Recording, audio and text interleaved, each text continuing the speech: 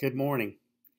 This is Jim McPhail, one of the pastors of Memorial Drive United Methodist Church, and I'm glad to be doing the Daily Word this morning. So I'm glad that you've joined us. We've been looking at the theme, Who is God to you? So this was a question that was both personal and theological. It asked me of my personal belief, but it also therefore has some theological meaning. I believe God is love. This is the first affirmation I want to declare. Over and over again, the Bible emphasizes God is love.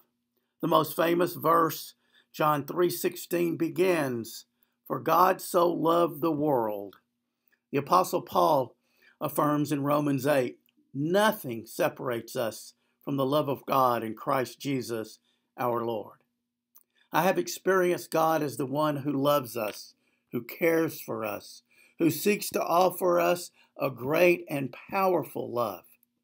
The love of God gives us an abundant life, an identity, and a meaning for our lives. So when I think about God, as most people do, we tend to make two crucial affirmations. God is love and God is creator. I believe this as well. God is love and creator. So I want to focus on what I mean and how I experience God as creator. Genesis 1:1 says, "In the beginning, God created the heavens and the earth."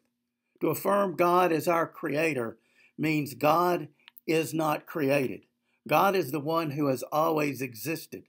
This means God existed before the universe. So when we say that God created the universe, we are stating that God has incredible power. I believe God displayed great intelligence in conceiving and creating the universe. The universe is both a display of God's power and intelligence. The universe is a kind of power that comes from God as energy. So for me, God is energy. I believe God is the supreme energy of the universe, powerful enough to create a universe and then to love creation and those God wonderfully created, humankind, all humanity. God is creative energy. The very first thing God created is light. Light is energy. I remember growing up in Tyler, Texas, where our energy was called Tyler Power and Light. I know here in Houston, the initial utility company was called Houston Light and Power. In my conceiving and understanding of the nature of God, I believe God is energy, creative energy, loving energy, everlasting energy. What is physical is finite.